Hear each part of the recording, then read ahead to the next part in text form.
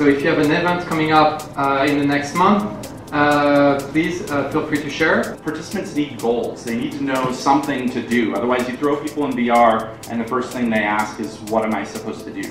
So those goals have to be there and they have to be clear. Just like in VR, in AR you can't have any cuts, you can't direct the action, which is tough for storytelling because storytelling is all about telling people a story by making them look at things.